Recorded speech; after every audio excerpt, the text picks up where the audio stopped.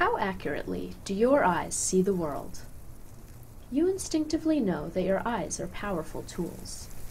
They allow you to recognize three-dimensional objects, notice small movements, and appreciate fine details even from a distance.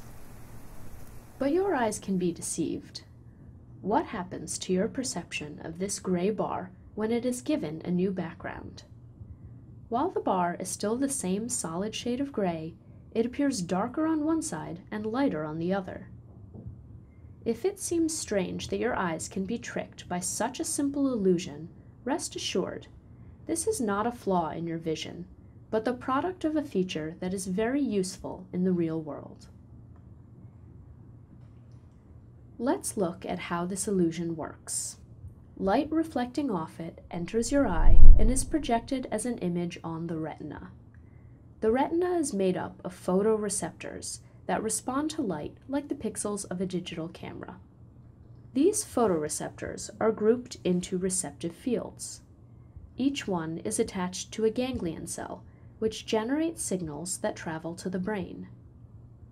The frequency of the signals tells the brain how light or dark the area perceived by the receptive field is.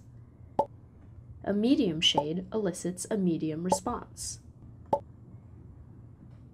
A dark shade elicits a weak response, and a light shade elicits a strong response.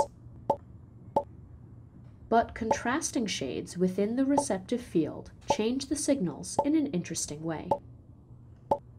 You might expect a darker shade at the edge of the field to weaken the signal, but it actually does the opposite, increasing the signal's frequency so the brain perceives the gray shade as lighter than it really is.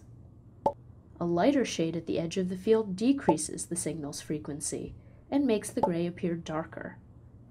This function increases the contrast between the two shades.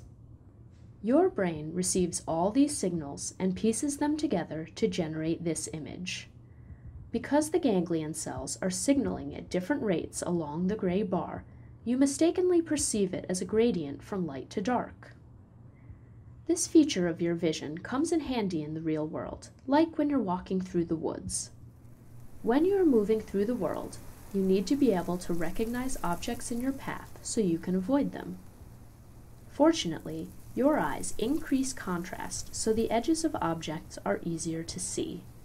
So while your eyes might not show you the world exactly as it is, they do something even better. They highlight the most important features of your environment so that you can best respond to them.